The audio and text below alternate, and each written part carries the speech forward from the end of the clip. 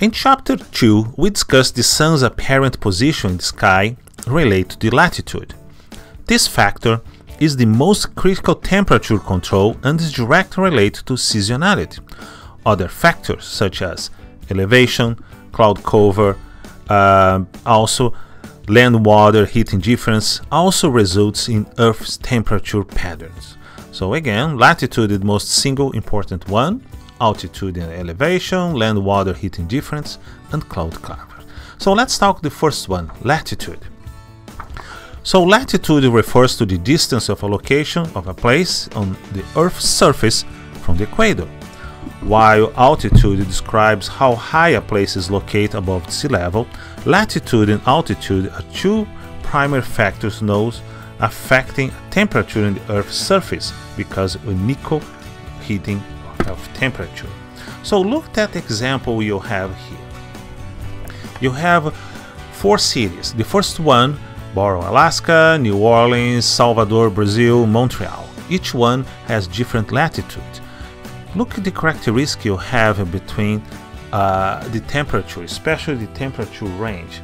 Let me show in this moment here. You can see what's going on in this point. Alright, so when you have a city, for example, like Salvador, the characteristic you have is the temperature will be let's talk about latitude.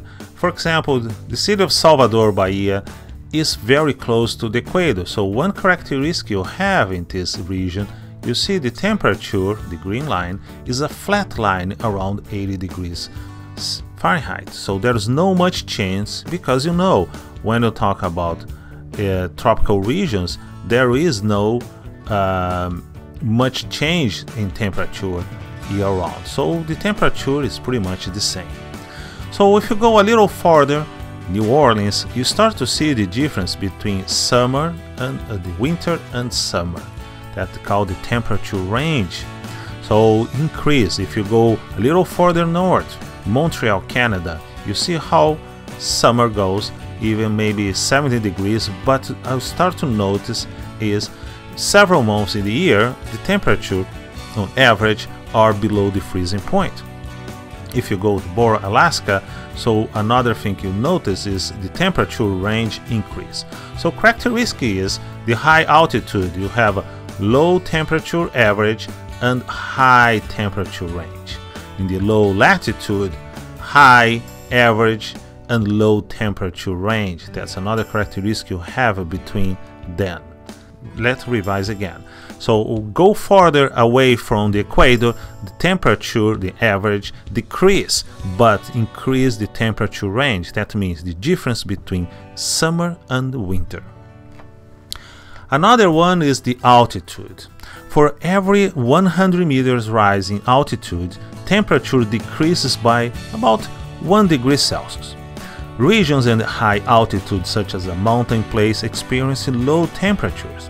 So the Earth's surface absorbs heat energy from the sun, and when it's warmed up, the heat diffuses in the atmosphere, warming up and transfers some of this heat to the upper layers of the atmosphere. Therefore, the layers of the atmosphere close to the Earth's surface receive the most heat compared to the high altitude areas. So in this example here, you compare two cities, La Paz and Santa Cruz.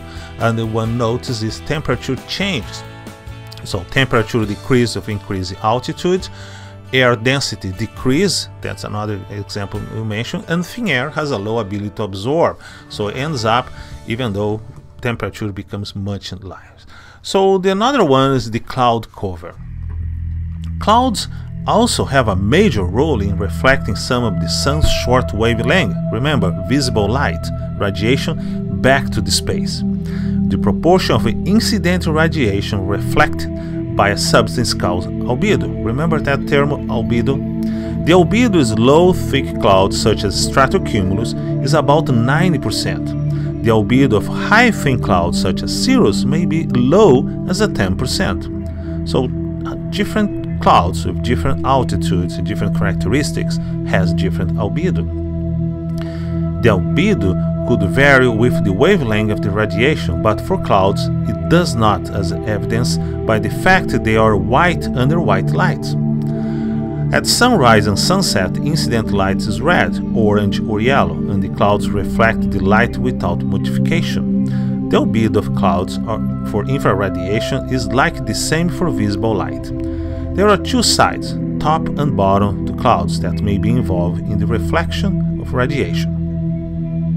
The clouds also share a hole with the greenhouse gases and also share a hole with the ice and snow fields in high latitudes.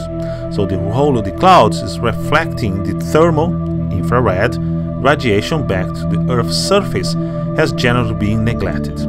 Altogether, water in the three forms of water, liquid drops, and particles of ice in the overwhelmingly dominant substance in the Earth's climate. So the effects of cloud cover on temperature is a familiar experience. So without a cloud cover in the area, the temperature drops sharply at night, whereas with clouds the temperature drop is noticeably more moderate. In other hand, in the daytime, in the summer with no clouds, the temperature goes much higher than it does when there is a cloud cover. So clouds play a different role in the day and at night. So again, during the day, the cloud reflects most of the solar energy, make the day cooler. But at night, the clouds work as a blanket, holding or absorbing Earth energy and retain and send back this energy to the Earth, so keeps the nights much warmer. So another one is the land-water heating difference. So the continents heats up faster than the oceans, and they cool down faster too. You can see it's quite clear in some elements you have. So why that?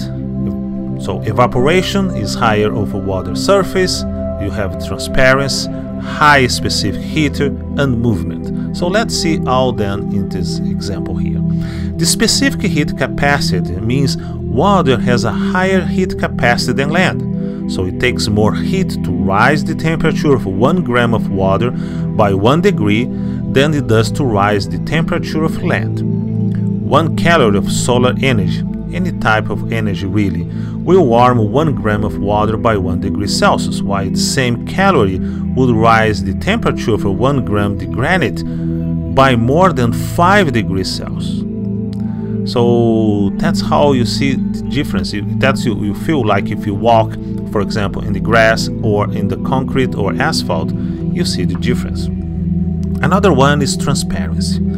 The heat absorbed by the oceans is spread out over a great volume because the oceans are transparent to some degree. Since light can penetrate the surface of the water, the heat from the sun is dispersed over a great depth. Another one is evaporation. So the oceans lose a lot of heat from evaporation in the evaporative heat loss experiment. While there is some evaporation from wet soils and transpiration by plants, the land does not have anywhere near as much available moisture to cool it down. Remember between the difference latent heat and sensible heat? So what happens is water has high latent heat, so most of the energy is used to evaporate water. Land has less water, most of the energy will be used in the sensible heat. So finally, currents. Not only the ocean absorbs heat over a greater depth, but they also move that energy around with their currents. The solar energy absorbed at the equator gets transported towards the poles, while the colder polar water gets transported to the other way. Currents help average out ocean temperature and also is a climate control.